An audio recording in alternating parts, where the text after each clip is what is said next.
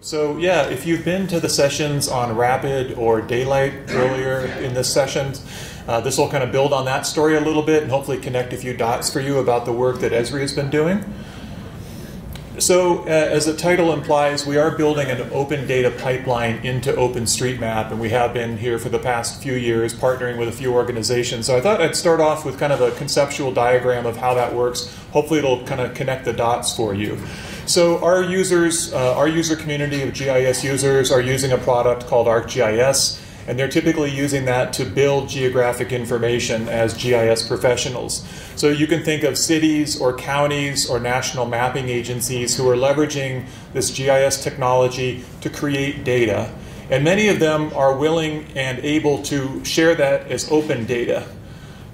So that open data that they're making available is now being prepared and shared for use within OpenStreetMap. So what that means is we're converting the data from its native data model in whatever schema the contributor has created it in, and transforming it into an OSM-friendly format, converting fields and values into keys and values in OSM speak, and then publishing that as feature services in ArcGIS Online.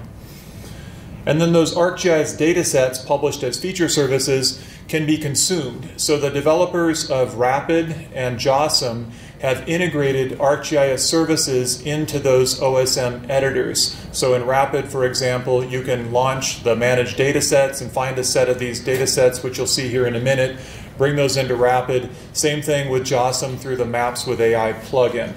And then in those editors, you can edit, bringing in those features from ArcGIS and pushing them into OpenStreetMap.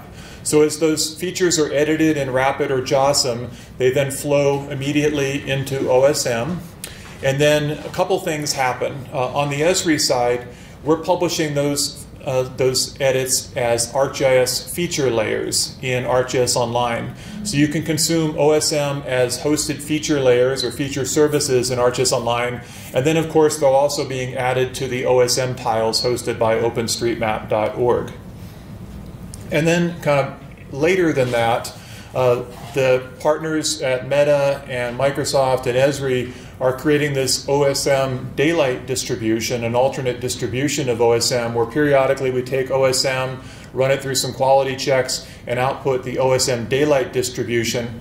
That also is being fed by some of these ArcGIS data sets to enrich it with additional features. And then lastly, Esri's producing a vector tile base map from that. And then the back again part comes in where these feature layers are being published back into ArcGIS applications, including our desktop applications, our web applications, our mobile applications, as well as the vector tiles going back into that. And then if you have your own application, maybe you're building something with open source software like OpenLayers or Leaflet or Mapbox GLJS, you can also bring in those services as vector tiles and feature layers. So that's how all the pieces kind of fit together. What I'm going to do next is just highlight very quickly these three areas in yellow, and then Steve's going to do a demo of those. So ArcGIS data sets in OSM. So our goal here really is to take a lot of useful, authoritative data from GIS professionals and make it easily accessible to the OSM mapping community if they would like to use that to pull into OpenStreetMap. We're not doing bulk imports, we're just converting it into an OSM-friendly format, exposing it through OSM editors, and then OSM mappers can go to an area of interest and they can bring those layers in, and then they can use it during their editing. Most of our user community is interested in sharing their data in various ways, and Esri is also promoting this to our user community. And we're helping to facilitate the data sharing of this. So what's Esri's role in this? Primarily it's one, validating that the data is useful in OSM, validating that the license is compatible for use within OSM, encouraging users to share their data in open licenses that are compatible. And then in many cases, we are doing that data prep that I showed on the previous slide, doing the transformation into the OSM-friendly format. But we're also working with other organizations like CART. They volunteered to help do some of this data prep with us. And it's not necessary that Esri does it or CART does it. Anybody could do it, just following some basic steps. The feature layers that I mentioned. So this is kind of interesting because a lot of our user community is very interested in OSM, but they want to use it within their software that they're using on a daily basis. So as I implied, we have a live replica of OSM data that we're hosting in the cloud, and we're syncing minutely diffs from OpenStreetMap for that. And what we're doing is providing access to this OSM data as open feature layers in ArcGIS. Features like buildings, highways, amenities are predefined views of the OSM database that we've authored. And then we're sharing this under an open data license. We're in the process of republishing all of this data set worldwide. We got some feedback from the OSM community and from the Esri community about specific tags they'd like to see. So we're now republishing all of our services for each region, North America, South America, Europe, and so forth. And in the next month or two, we'll be complete with all of that republishing. And then lastly, as I mentioned, we have a vector tile base map of OpenStreetMap powered by the OSM daylight distribution.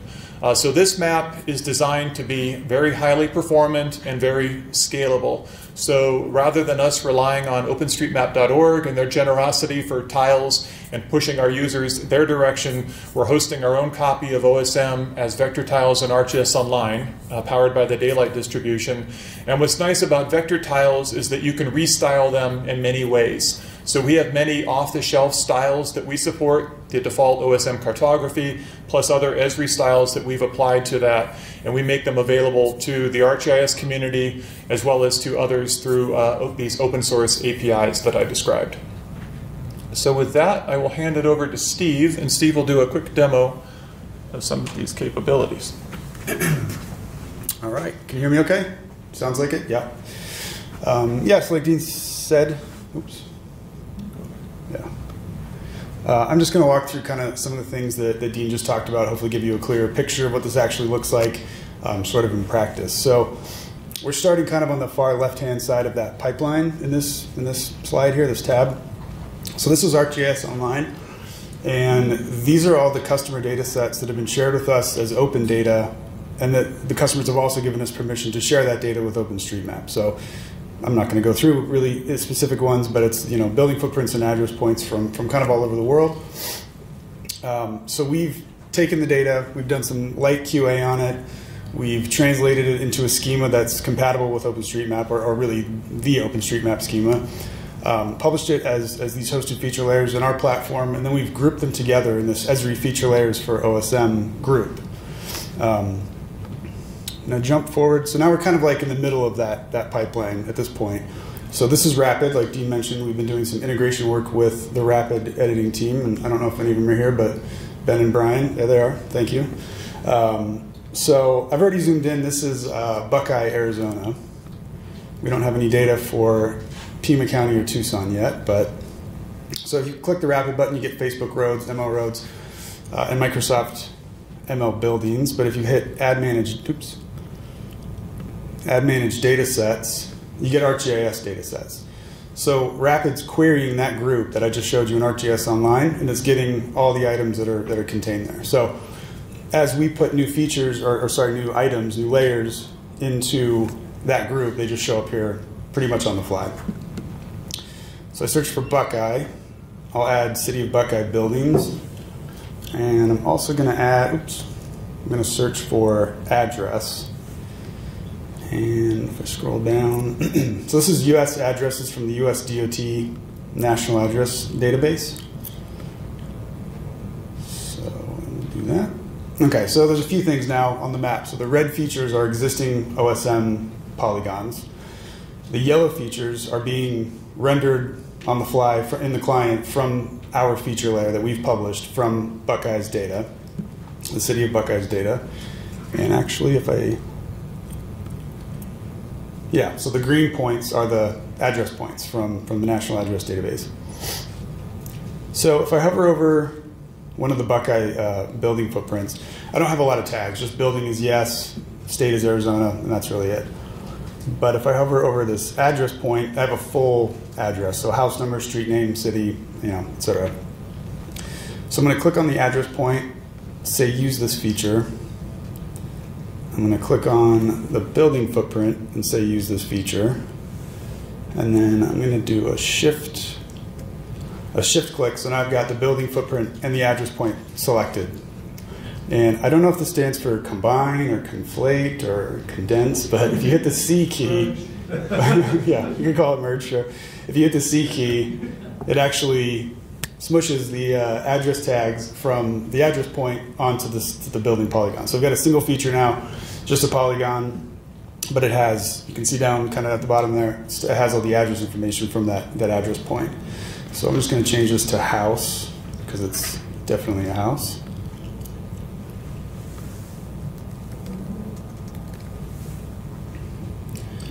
I'll push that up.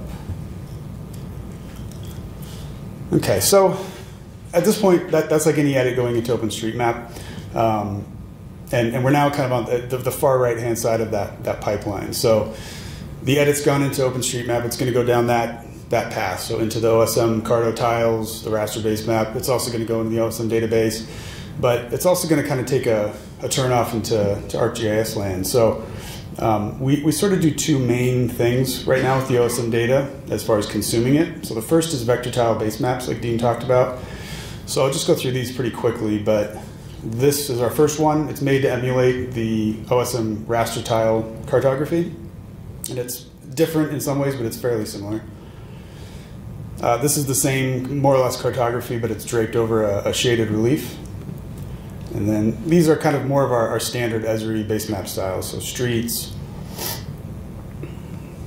our light and dark gray canvas. This one's kind of cool as well. This is like a hybrid mashup of a reference layer from OSM daylight data on top of our imagery base map. Oops. So the other path that we take the data down is our live feature layers. So we're publishing feature layers from our customer data as it comes in, but we're also publishing live feature layers that we keep in sync every 60 seconds that Deane mentioned with the main OSM database. So we have those kind of published as like thematic layers, so leisure areas, buildings, highways. So this is actually an app called ArcGIS Exhibit, the Exhibit app. So it's kind of a slideshow, but it's also an interactive web map. So I can zoom in, and I can click on a building, and I'm getting tags from that actual OSM feature. So it's not a tiled layer that we're looking at. It's on top of a tiled layer, but you can query the features and get actual, information.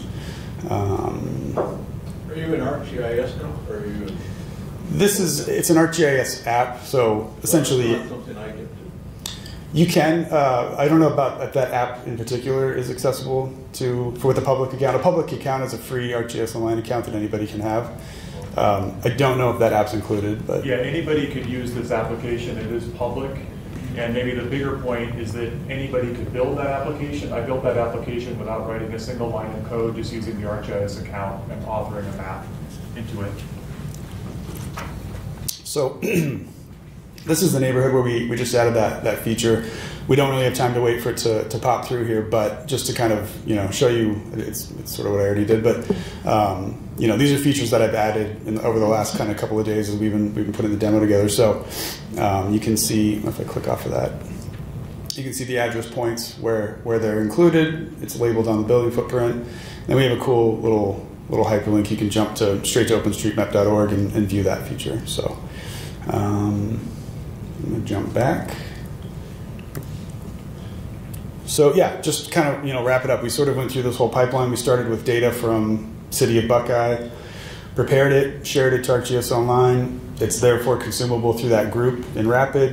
An OSM mapper can go in there, take those features, push them into OpenStreetMap, and then it, like I said, goes down kind of two paths: OpenStreetMap.org, and then back around to Esri, and then we kind of start over at the beginning again. So hopefully that. It's kind of quick and it's a lot, but hopefully that gives you a good idea. So some metrics too, I just wanted to briefly talk about. I think we've been actually doing the rapid integration for about a year and a half, and in that time we've put over 1 million new features into OpenStreetMap. So and those are building footprints and address points that have come from those feature layers that I just showed, this exact workflow. We also contribute to the Microsoft Building sidecar file that goes with the Daylight PBF, and we have about almost 10 million in there. Then about 135 total layers. It's growing all the time, and then kind of some highlights there as far as the number of features that have been added in those areas. And yeah, one more slide, and I think we'll have time for questions. Yeah, so I think I'll just leave this up while we're taking any questions that you have, but this kind of summarizes some of the opportunities to participate either by recommending things that could go into this system, helping to prepare data sets, maybe reviewing data sets that have been prepared, or actually using it to do editing, or using the services that we shared in your own work. So lots of opportunities there if you'd like to participate. So with that, are there any questions we can help you with? Thank you.